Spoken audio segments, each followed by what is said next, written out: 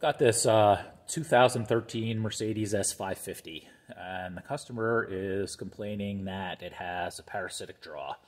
And the battery goes dead within a couple of weeks, and sometimes less than that if you just let it sit. And so I've got the battery disconnected, so we're going to be using this meter to diagnose the vehicle. So I just go into, digital meter, amps internal, and this tool is able to, measure shunt amps.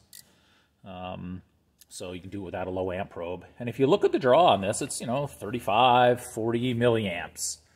I'll zoom in so we can get a better look at the screen here. But so anyway, the spec on this car is under 85 milliamps is good, and this thing is way under that number.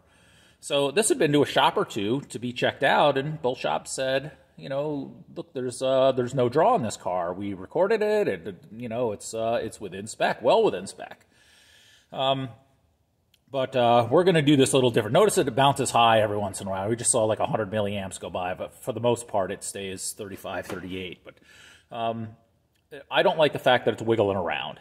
And if it's not a nice steady number, something is going on. So I'm going to change from reading this on a digital meter, and we are going to scope the amperage. And this tool is cool in that it can scope shunt amps. It doesn't have to have a low amp probe in order to measure it. And so notice that I've got big peaks on this thing. I've got 100 milliamps or close to 100 milliamps on occasion. So what I'm gonna and this is a regular cadence. Like, let me slow this thing down a little bit. So I'm on 1 second sweep speed. If I go to 5 seconds, you can see this is a regular pulse, right? And so something else is going on here. So let me speed this back up again. I'll go to 1 second sweep speed. Oh, notice it jump way up there, over 160 milliamps. So here's what I'm going to do. I'm going to pause this. And then we're going to get these kind of centered here. Yeah, that's good enough. Alrighty, so let me get some cursors up. If I go to get cursor number 1 at the beginning of that little spike. Get at the kind of the end of the other one. So, somewhere around 50 milliseconds, maybe 45 milliseconds, that this thing is a high amp draw, right? So 100 milliamps or whatever that is too high. It's out of spec for this car. And so I got a 50 milliamp, or I'm sorry, I've got a 50 millisecond draw.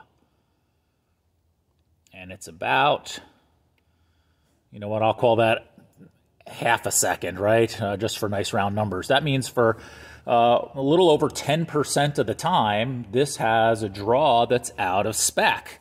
And the lab scope sees it, but the digital multimeter does not. The meter bounces around a little bit, but doesn't tell me what I've got going on. So, heck yeah, a 100 milliamp draw will certainly kill the battery within a couple of weeks. And so anyway, what we've got is this, high amperage pulse going on a regular cadence, and it's not showing up on a multimeter.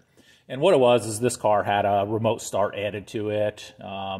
And when we disconnect this, we unplug it out of the system, the draw drops down to like 30 milliamps and stays there. And so whatever's going on with this remote start unit is the cause of the high draw on this. So anyway, just showing that sometimes a digital meter is not all you need to measure these. That sometimes they can be very misleading as to what the draw is. So anyway, use more than one tool in the toolbox if you've got it. I'm not a big fan of using a low amp probe, something that clips around the wire in order to do these, to do parasitic draw by, clamping around one of the battery cables. But in this case, it would work. You'd be able to at least see the high amp pulses. So anyway, there's a quick demo on sometimes you need more than just a multimeter to diagnose these parasitic draws.